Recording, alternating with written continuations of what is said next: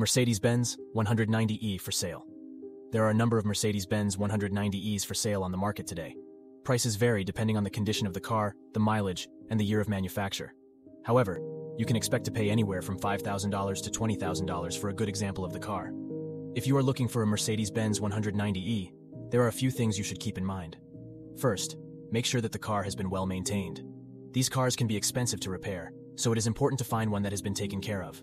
Second, pay attention to the mileage. The 190E is a reliable car, but it is still a high-mileage car.